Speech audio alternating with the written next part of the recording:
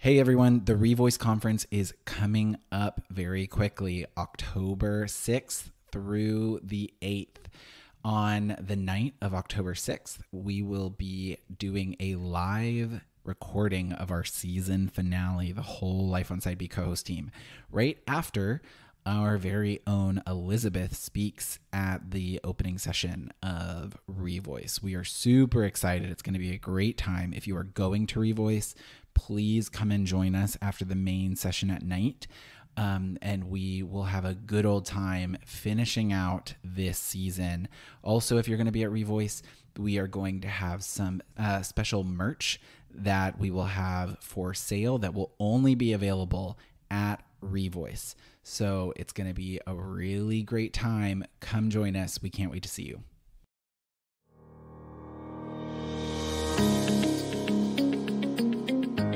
Hey y'all, this is Grant. Life on Side B is a ministry of Posture Shift, a missiological ministry equipping church leaders and parents on LGBTQ inclusion and care. You can learn more at postureshift.com. We also want to thank all our patrons who keep the podcast going and growing through their continued giving. If you love this podcast, consider becoming a patron at patreon.com/lifeonsideb. Now, let's get into the episode. Okay, hello everybody. This is Henry and Ashley with Life on Side B, back for another episode. And we have our friend Dean joining us. And so, hello Dean, how are you? Good, how are you guys doing? I am well, thank you. Ashley, how's it going over there? Oh, I'm having a week, but it's okay. Right. Truly, I get that. But, oh my goodness.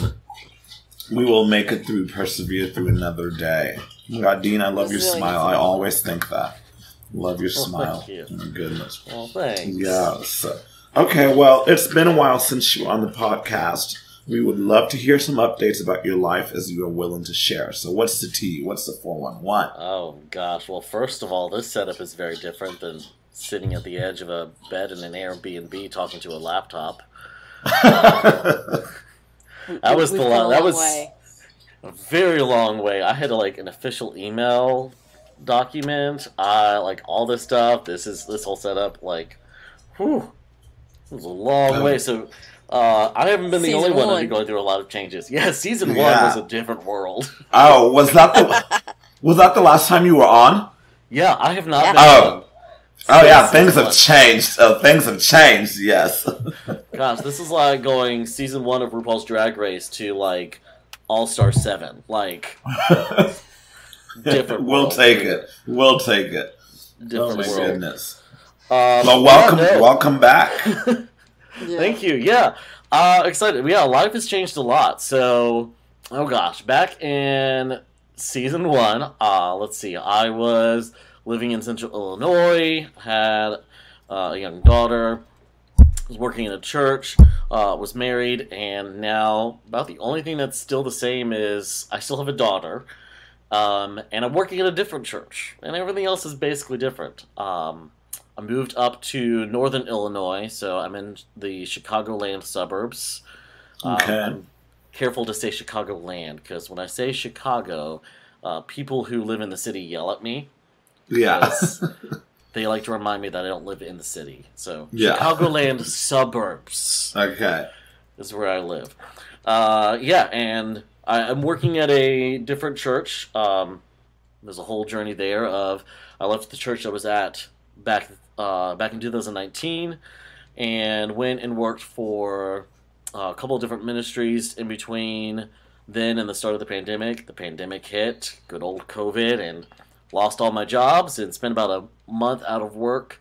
And then there was another church nearby that picked me up as a pastor. And okay. Yeah, I worked for them up from May 2020 up through the end of 2021. And then a lot of things were going on in my life, which I know we'll get into. But an opportunity opened up at a church here in the Chicago suburbs. And this is where God led me, and so it's where I've been for almost a year now. It's really weird to think, like, I've been living in the Chicago area for almost a year now. I'm coming up in just a few months to that point. But yeah, so that's new. I work with more directly with kids these days. My church has a daycare, and so my primary focus actually is working with a lot of those kids in the daycare and their families, providing I love that. Yeah, spiritual support, connection to the church, and everything. So I have like the best time ever because I basically get to go in there, have fun with kids under the age of 5, and then I don't have to like then keep teaching them the rest of the day. I can like take a break when they go crazy. It's like perfect. I love that. Yeah, so that's the update for my life, bringing you up to 2022. Like I said, very, very different. Yes. You definitely describe working in daycare differently than my sister does. She has the room with 1-year-olds, though, so. I'll see. Okay. In the midst of potty training. Potty training is awful, but I will say, like, the toddler room is one of my favorites. I go in there. Really?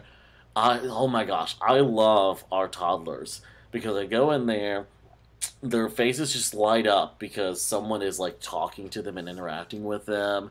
They will run around, they'll give you toys and then take them back. These kids love to just like, I'll sit down and they will just come up and they'll fight over sitting in my lap. Like, they are the sweetest toddlers ever. And like, I never want them to grow up. I want to have them stay toddlers forever so I can just always go into that room. Because it always makes me happy to be in there. Oh, well, yeah. Thank you for sharing your journey with us, just in a quick bird's eye view, so thank you for that. I do want to zoom in on something you said, if you don't mind. One of the reasons we're talking today is we're talking about divorce. And so thank you for coming on and being willing to share your story. We know it is not an easy journey or topic, so just thank you for walking us through your story. So can you tell us more about that and kind of start however you want to from there, and then we can ask you some questions throughout.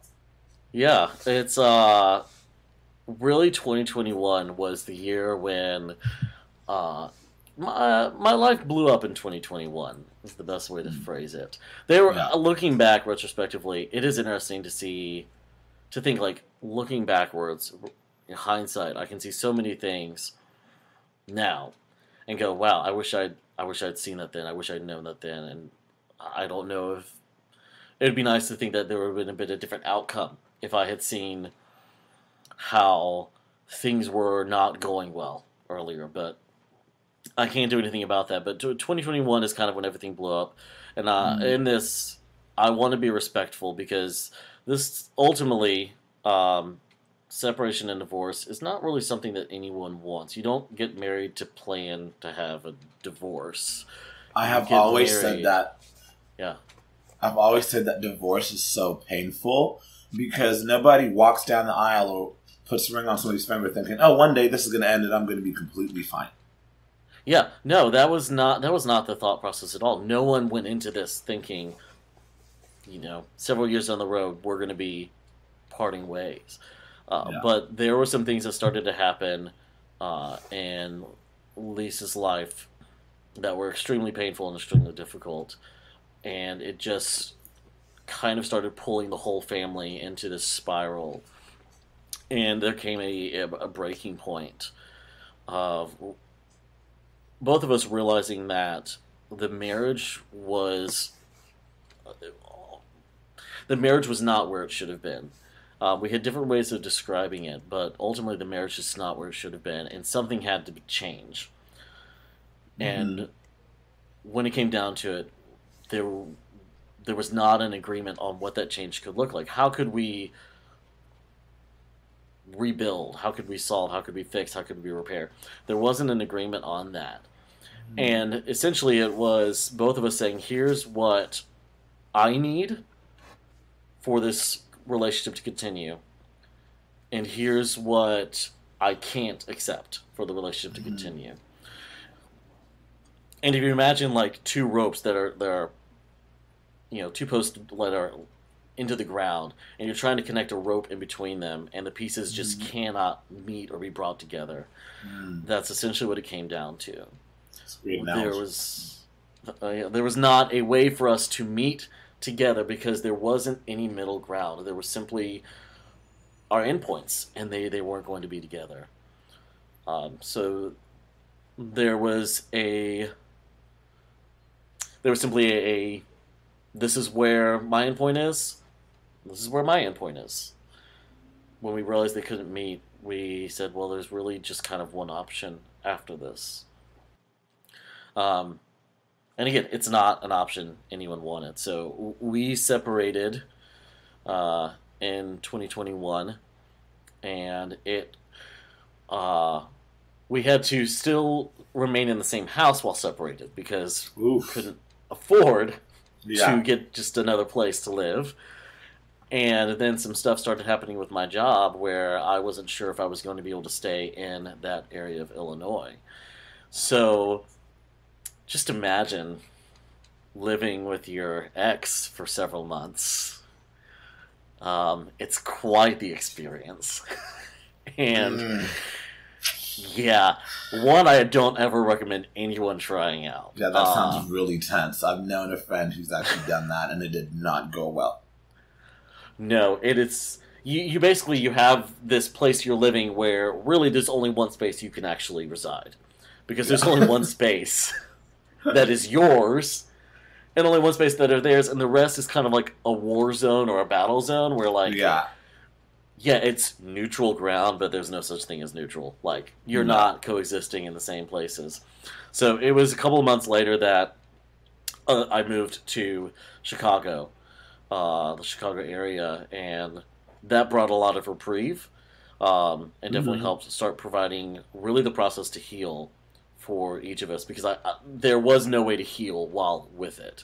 It's almost like the heartbreak just was continuous every single day, no matter what, because you can't heal in the same you can't heal in the same environment that like you were hurt in. Like you need some space away from it. Yeah, it's like expecting a wound to heal when it's opened every single day. Yeah. You just reopen every single day. That's never going to heal until you actually close it up and leave it alone. Then it can start to heal. But until then, it's just there, and it's re-exposed, and it's just more stuff gets into it, and it digs deeper. And yeah, so that's what happened with this. So currently, the separation is still ongoing. The divorce process is close to being finalized. It's one of the things learned about divorce. It's not only a heartbreaking process. Honestly, it's a very expensive and difficult process. I one of the things that I was thinking about was I'd always remembered in church people using this statistic of, you'll only find divorce rates higher in like middle, upper middle, and rich classes. Like there's no divorce in the lower class, and they used to always use that as this like, it's because money doesn't make you happy, and all those sort of things. And now I'm going, no, lower classes just don't get divorced because they literally cannot afford it. Yeah, like the lawyers, the paperwork fees, even if you do it yourself and agree on everything, the paperwork fees and having to have the basic lawyer to sign it is still so expensive. So I was like, I think some people just either like leave the marriages intact, like legally, and just go on with their lives, or they just don't get married because they don't want to incur legal funds. Like, I understand why there's not that much divorce in lower classes. Yeah. Because they literally can't afford it or get access to it. Yep. Wow. Divorce is a privilege. Who would have thought? It's a very strange to phrase that way, but honestly, it really has become a privilege to be able to get a divorce. In this economy? In this economy, absolutely. Yes. Oof. So so that's why we're here today. I know, because it's one of those things that I even thought about. I had reached out to Josh because Josh is a dear friend, and I remember reaching out to him about like what was going on and giving him an update. And my personality is I'm always going to feel bad for everything and everyone. So I reached out to him and I said, "Look, I know that there are these podcasts sitting out there with Dean happily talking about being married," and I said, "I want to apologize now for this, for basically having to go through a separation and divorce, because I don't want that to impact your podcast negatively. Yeah, so for those that don't know, like Dean said, the last time he was here was in season 1, and he talked about, both him and his ex-wife did episodes talking about what mixed orientation was from both his perspective and from the straight perspective, and and it was a favorite episode for a lot of people. It was a very listened to episode. So, but no, I don't think that's anything to feel guilty about. It's just life happens to people. Yeah, life happens, and so thank you for wanting to circle back as life has happened and being willing to talk about that and be vulnerable with us. Yeah. Yeah. If I may ask before we dive into the kind of community aspect of things, and feel free to not answer anything I ask. Because it's very personal, obviously. But when you look back and you think about mixed orientation marriage and you think about your decision to get married, is there anything in hindsight? I mean, hindsight's always 2020. But is there anything looking back like, maybe this should have been something I hadn't done? Or is it like, you know what? I'm glad for the experience and grateful, and the Lord still used it somehow. Obviously, you have a child, and so that is a wonderful thing. But yeah, so. Yeah, I mean, obviously, having a child, I've wanted to be a dad since I was like 5 years old. I mean, since I was a child, I wanted to have a child, and being a dad is my favorite thing ever. My daughter is my life, my everything, and I would never give her up. I mean, in this process, I drive. I do all the driving to see her, so I drive probably about 12 to 13 hours a week to go pick her up, have her spend time with me, and then take her back so she can go to school. So, and let me tell you, during the gas price increase of the summer, that was a very high investment, not only of time, but also of gas money.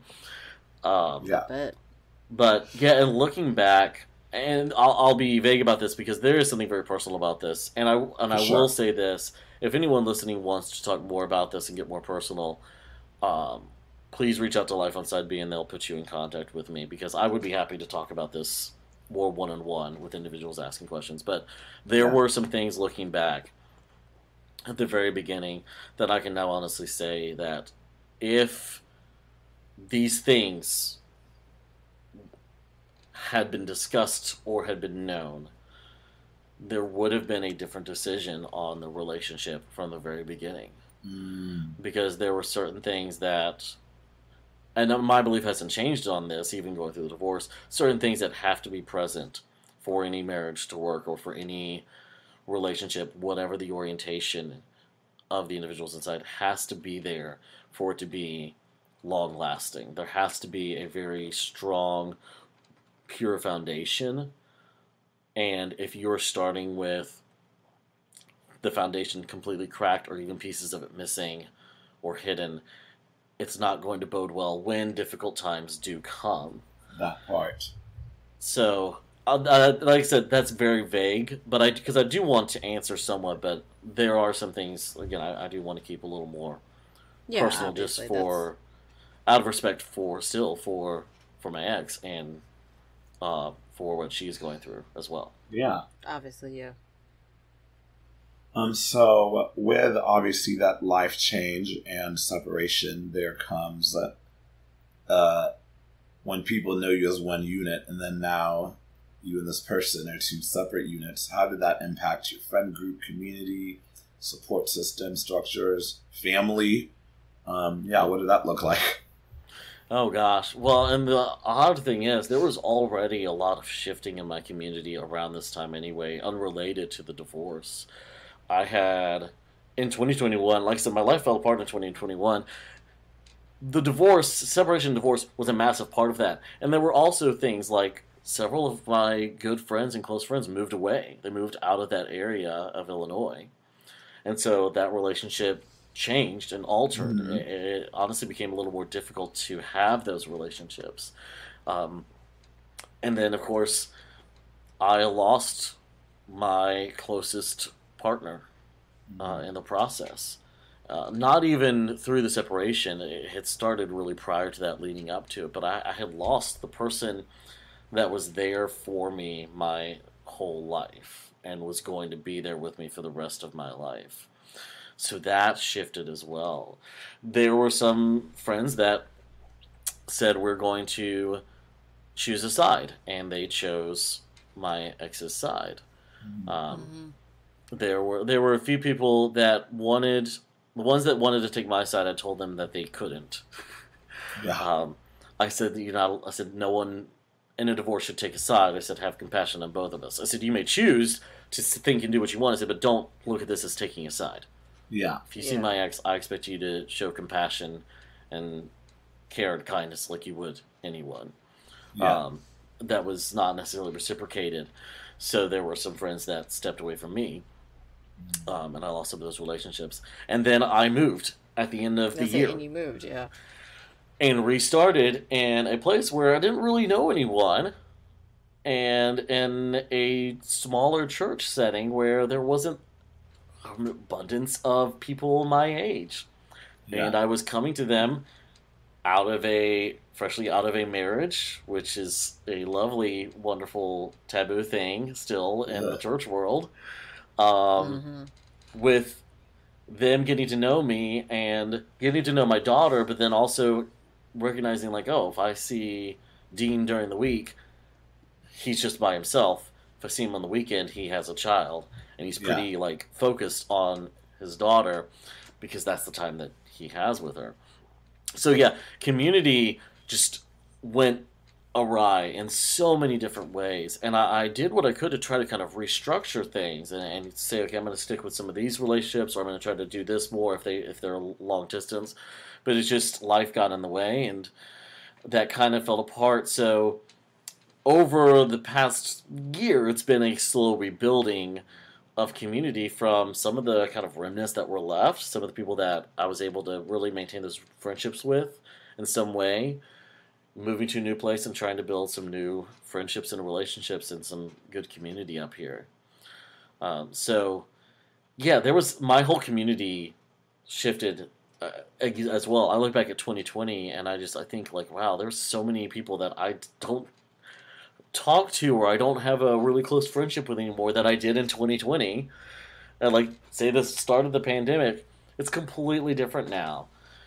So my whole community shifted, and that is not uncommon with a divorce. Like I said, it happens. Yeah. Anyway, and mine was partially related to the divorce, partially related to everyone just had life change post COVID. Yeah. Everyone was doing different things. They had time to think and consider, and so they all made these decisions, and all of a sudden I'm sitting there going, well, okay, where do my decisions end up taking me in all of this? I've had the fortunate blessing of having a couple of friends that stuck with me through the whole process and really stayed with me through it.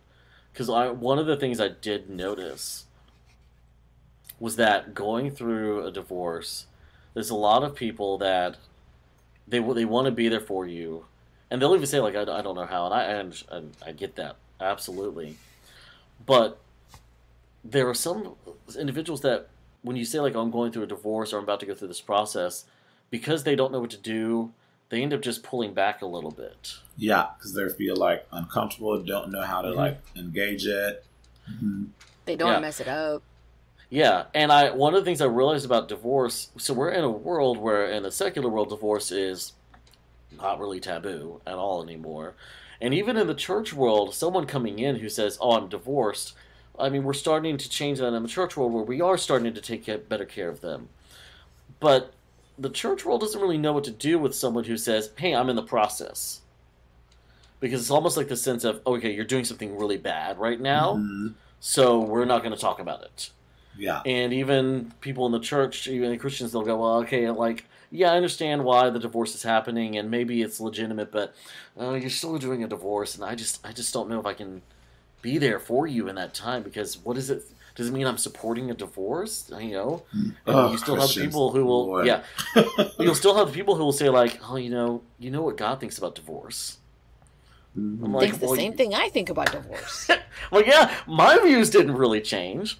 I feel the same about this. Yeah, I'm not a fan of this whole thing, but I'm still doing it. So hopefully that would tell you a little bit about what's happening with some of these things. Because people in the church, I feel like, and I mean, maybe that's not all churches, but I feel like at the very least in my part of the world, a lot of times the way people view it is like, if you're giving a divorce, it's because you gave up and you just didn't try hard enough. Yep. And I got that comment from people. You know, why don't you give more chances? What are you doing wrong? Why you just throwing in the towel? What's the matter? There was even a family that didn't understand, and I had to deal with family. When people give these thoughts or feelings, it's like, I mean, similar like, are you sure you're gay or something? It's like, do you not think I've thought about this more than anybody else in my life? Like myself, I have thought about this way more than you, person walking past me in 20 seconds with an opinion that I didn't ask for. Oh, yeah. Gosh, yeah, that must be an even added layer to just, and it was also one of those things of getting to know, even starting to get to know new people, of saying, like, I'm in the divorce process. There would be people that would be like, okay, well, they would start to pull back and didn't really want to get to know me because, oh, you're in the divorce process. So they really, for as non-taboo as maybe divorce has become in the secular world, the process of divorce is still considered taboo. And this thing of, okay, go over there, do your divorce, and when you're done, come back, and now we'll accept you. Now we'll take care of you. It kind of continues maybe the Christian mindset of, oh, you have some stuff going on? Okay, well, go take care of yourself, clean up, and then come back, and we'll welcome you into Jesus and God, and we'll love you. But go take care of yourself first. Which is literally the exact opposite of what Christ did and called us to do. Yeah, absolutely. And another fun layer of this whole thing, which, of course, we're on Life Inside B podcast. So for me, as a queer man, there's the added layer of, okay, I had people asking, I've had almost everyone ask me. I was about to say, and I was like, I know absolutely almost everyone asked. Like, okay, so are you getting divorced because you just realized you're gay and you can't do it? And I'm going, no, that was actually not part of the reason. Yeah. Like, that was been well established a long time ago. Yeah. That was very much part of the whole process at the beginning, was the sexuality. That is not part of the process now. I'm not getting divorced because of my sexuality. That is not at all. If that was the decision, if that had been the breaking factor, that would have broken long ago. Not after years and years of being together and having a child together and building an entire life and looking for a future together. Yeah. And then the next question that would always come, and this is one of the things... This is one of the things that probably hurt the most. So I would talk to friends, and people who knew me, and I would just bring them in and say, hey, this is happening in my life, or they would ask, how are you doing, what's new lately, and I would bring them up to speed. And there were several times when the first question they would ask is, oh my gosh, you're going side A, aren't you? And I would just stop and go, I just told you that I'm going through an extremely painful process of ending a relationship, ending a marriage, trying to figure out my life now and not knowing literally what is happening even next month. And you're wanting to now talk about my theology. Mm-hmm. I was dumbfounded at times. Yeah, it's like, because I also feel like you could totally change your theology and stay married. Yeah. Like there's even like it's a guy that was in some of our side B circles for a while, and he did eventually go side A, and he stayed with his wife. You know, he's still married and everything. He's just now affirming, but it's like, no, that doesn't change my thoughts on, you know, monogamy and my feelings for my wife or any of that thing. If my theology were to change, like, that has nothing to do with anything. I feel like the underlying question of that is much worse. Yeah. Mm-hmm. Yeah, because there's an added question they're asking but not asking. So yeah. Yeah, because they're not asking if you change any theological views. Yeah. Yep. They're asking if you change who you want to sleep with. Uh-huh. Yeah. And that was again, I was like, this is it's wildly inappropriate. Yeah, yes. This is inappropriate. This is not the time to ask me. This is I don't want to talk theology. I just want. Girl, you know what I do? Just ask him a completely ridiculous question. Just ask him a completely ridiculous and unacceptable question right back, and then watch them be stunned. And then I do that tactic in church. I'm like, oh, okay. And they don't ask me anything else again. Oh my goodness. And they never talk to me again. Yeah. Which is fine by me, because I probably don't want to talk to them anyways. So that was one of the things that made it hard. And there became a point in time just going, who do I talk to anymore about this? Who do I talk to? Who do I share my story with? Who do I share the pain I'm going through? Because it seemed like, okay, if I go to church, am I going to face the people who are going to remind me of, oh, there's all these Bible verses that talk about divorce, and are you sure that you tried hard enough? Are you sure you give another chances? If I go to family, it's, oh, well, you know how this is going to make the family look, and you know how we feel, and because boo-hoo. I had a brother who got divorced, and my family took it personally, which I still don't get, but they took it as a personal attack against them. And so, gosh, my family's going to be like, how dare you do this to us? If I go to my queer friends, I'm going to be getting they're going to want to talk theology. They're going to find out, oh my goodness, are you going side A? What's going to happen here? And that's so much worse that it came from, our own. Yeah. That was one of the things that made it hard. I was like, this is where I thought maybe I could come to, this would be the space where I could come. Church, family, okay, yeah, those spaces, maybe that's not where my close community is going to lie. Maybe I can come here. And I ended up being met with theological questions.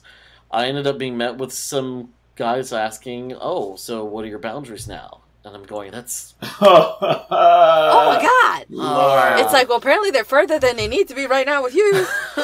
Just, okay, cool. This is fun. Yeah. Later. And so... This is literally why I keep to myself in the side B world these days. That's such a cringy question, bro. How? Yeah. It ended up, and ended up bringing to the point of just I don't know where to go anymore. I don't know what to do, and I don't know how to react. And so it basically stripped me from. I had community still, but I ended up feeling very much in the middle of just I don't really have anyone that's close enough to me for the day to day. I don't have someone. That's in those moments when I wake up in the morning and go, where. What's happened to my life? Mm-hmm. When I come back at the end of the day of work and realize I'm coming home to a not so welcoming house. Mm-hmm. Or when I moved and I realized I'm coming home to an empty apartment when I used to come home to my daughter. Yeah. And I don't have, I don't tuck her into bed at night. I don't have the monitor sitting next to me anymore, and I can listen to the sound machine. I don't have who do I talk to in those times? That just broke my heart. Oh my goodness. Honestly, yeah. And so it's hard enough for me because I work nights, and like I said, my son's still very, very young. He's still at a year and a half, so it's I'm very happy that I got to spend most of his first year with him.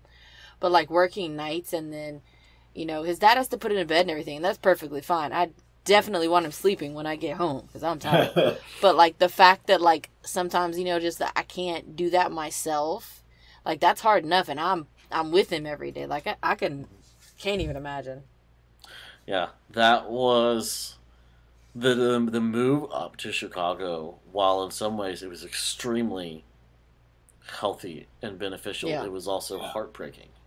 And it was heartbreaking to think that the only way that I could not have my life continue to go in a spiral downward was to be away from my daughter.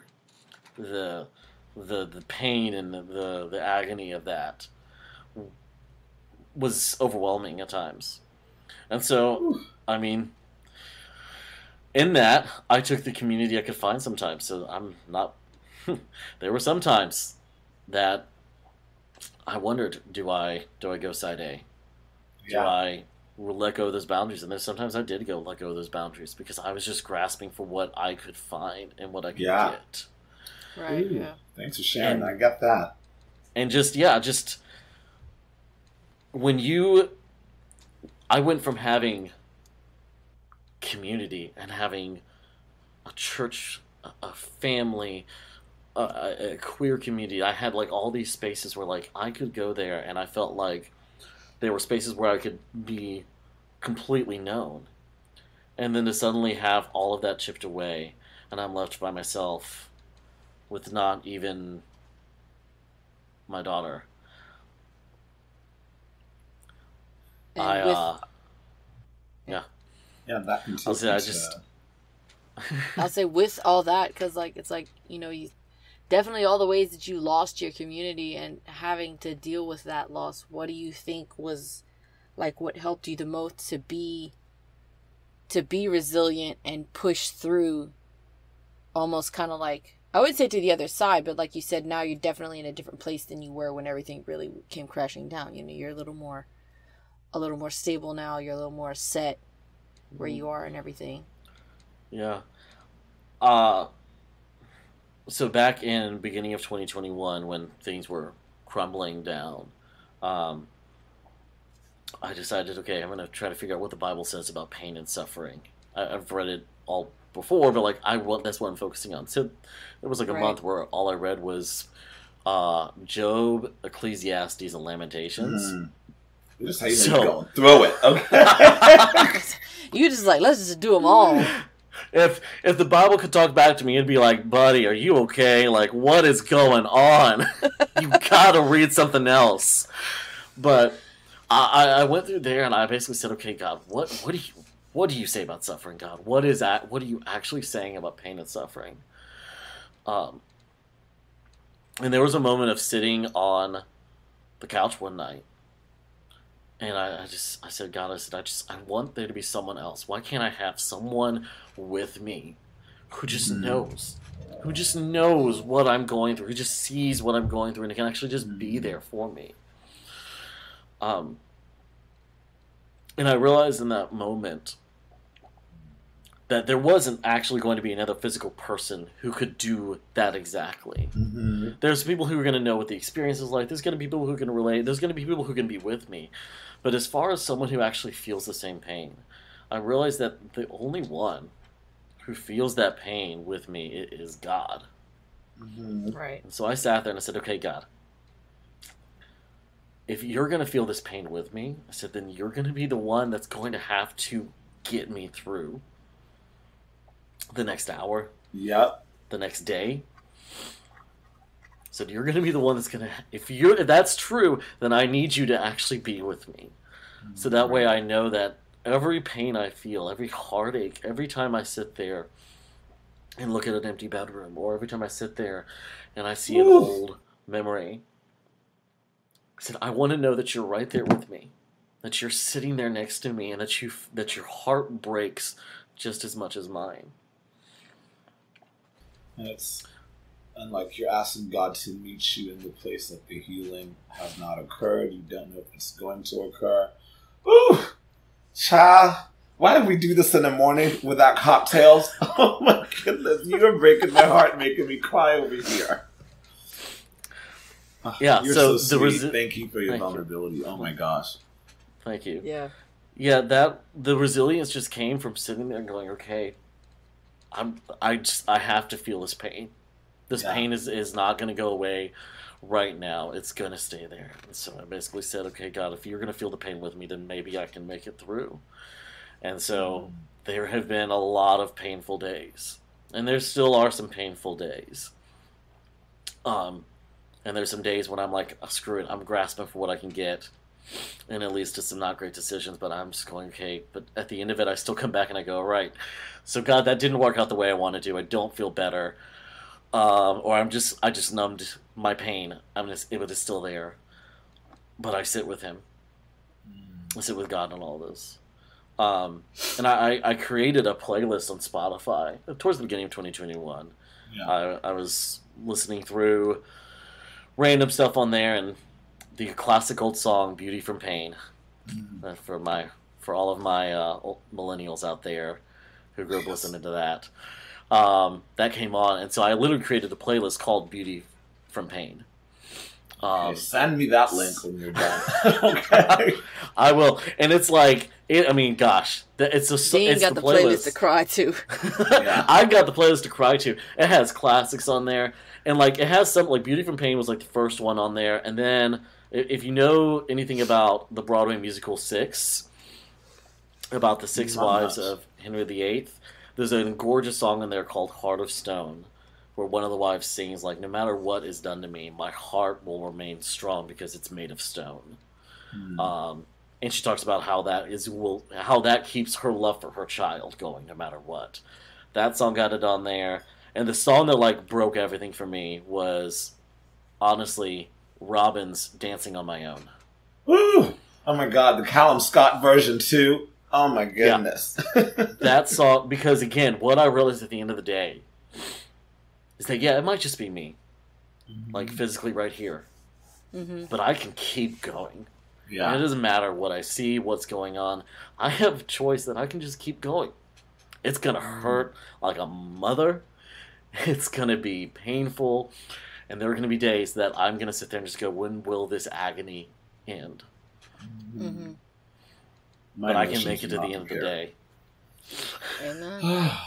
Gosh, it's like, give us this day our daily bread. It's like, God, just today. I just need to make it through today to tomorrow, and then tomorrow I just need to make it through tomorrow. Yeah. Right. For Lamentations being as much of a pouring out of the heart it is, there's a moment where, in chapter 3, where the author cries out and he goes, God, please come save me. And then, again, for being sorrowful and talking about the rejection that is faced, there's a verse that it says, God heard me. God heard my cry. Right. And that's what I grasp onto. That, you know what? Yeah, there's sometimes where all God might hear is the screams and cries from me, but he hears me. And that's where that resilience has to come from, is literally just by God knowing that God hears me no matter what. Ooh, knowing that God hears you no matter what is where your strength comes from, resilience. I love that. That's where your resilience comes from. Yeah. Where does my help come from? From the maker of heaven and earth. Come on now. Amen. Love that. Like King David. Okay, well, what if there's something like, let's say somebody's listening right now and they're maybe going through this or something similar. What is something that you wish you would have heard or said to you that maybe you could encourage someone with right now? Or just give practical advice on? This was something I actually ended up doing accidentally, and I'm glad I did it. I went to someone who had gone through a divorce process, and I just said, please tell me what to do, and what was it like, and what did you have to do? Yeah. And I really just focused, and honestly, I just focused. It was a friend of mine that he's one of the ones that moved away, and honestly, I would not have made it through 2021 without him while he was living nearby. Absolutely love this guy. Straight guy, but I love him to death no matter what. I mean, we all have our faults. But I would sit with him, and he had been through a divorce like a decade prior, and so I just said, like, what was it like for you? What did you do? What did you go through? And he told me. He talked about it. He even showed me his divorce papers and what the forms looked like filled out. Yeah. And that ended up being helpful. I didn't do that really because I thought, oh, I should be smart and like plan ahead. No, I was just like, I was grasping for something at that point. And that was a day when I was just sitting with him, and it just came out of the blue of like, I just needed to ask someone something. But it ended up being very helpful because as I started the process and even got to the paperwork, I was like, oh, I actually recognize some of this paperwork. I know what things need to be filled out, or I know what some of this has to look like. And it was a very practical thing that ended up helping in the confusion. Because in addition, it also meant that, oh, someone else managed to get through this mess. Right, yeah. On the other side, they're alive, they're happy, they're well, they're, living a good life. Like, I could actually see someone on the other side of this maze and know that it's possible to make it through. So that's something to do. So if someone's for someone who is entering this process, it's a decision that's just been made, or they're in the midst of it. Find that person who's already on the other side, and literally just say, "Tell me about what you went through. Tell me about that," and take encouragement from the fact that they made it, and keep holding on to that. Yeah. And we have one last question before you go today to finish our episode. This is a new thing we've added this season that we're trying to do. We've been asking our guests as like a closing question. Like, if you could go talk to your younger self, like at any stage in life, what is a piece of advice or something that you would have wished to tell that younger you? Oh, man. Oof, that's fun. I think that I would probably end up going... I would go to 17-year-old Dean, who's just about to enter college. And... I mean, I think what I would just say is just... Part of me would want to be like... My statement would be like, go get help. You need it. And you know you need it. But realistically, I would sit down and just go, you're about to have some very painful years ahead, and you haven't really known. You're about to unravel like how painful things have been for you in the past, because you're about to encounter a lot of new pains. And just know you don't have to do that alone. You can find people, you can talk to people, you can open up to people. You don't have to be Mr. Perfect, which was my name in high school. Oh, wow. You don't have to be Mr. Perfect. You can let the walls down. You can be yourself. You can be vulnerable and open and get help. And that will make the next everything so much better and easier. That's great. Okay, sounds like older Dean is a lot wiser and a lot more seasoned in life than younger Dean. We love that. There's no comparison there, trust me. I was a moron at 17. Well, we all, oh my gosh. Okay. I love that. Well, thank you so much for just bearing your heart and your soul on this episode with us. It clearly took you to a place. Now, I'm thinking now is like, great. Now he's alone as like after just like bearing his heart. So like, I'm gonna find a way to buy you a cup of coffee or a drink today. But, like, thank you so much. Yeah, I'm thankful for the opportunity to share. Yeah. So, well, Dean, we love you dearly. So thank you so much. And yeah, send that playlist over to Josh, and we'll get it out to the listeners somehow. I know I'll need it today. I'm sure there's a way. Yeah, I love sad music anyway, so like that is my entire aesthetic and my mood. So, yeah, it's bad. But anyways, we hope to have you on again, and maybe even just talk about when you get to the other, not if, was when you will, but it's like when you get to the complete healing of that. So we'd love to have you back on and just chat more through that. Yeah. Absolutely. Thank you so much. All right. Until next time, this is Life on Side B.